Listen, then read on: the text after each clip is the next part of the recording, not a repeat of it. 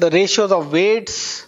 Sometimes you'll have, instead of ratios of moles, you'll have mole, instead of mole fraction, you'll have mass fraction. That will be the ratio of weight. So all those terms will be evident the way the question is put and by the language. One more thing remains, that is strength of a solution. Strength of a solution is the weight of the solute divided by volume of the solution. Strength is weight or mass of solute divided by volume of solution, again in liters. So that's your strength.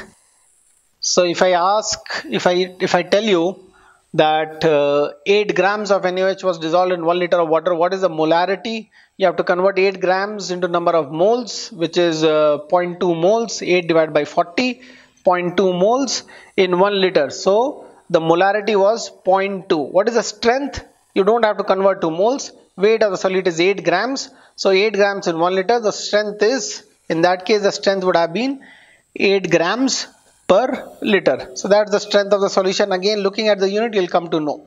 If they say moles per liter, it is your molarity. If they say equivalents per liter, it is your normality. If they say grams per liter, then it's your strength.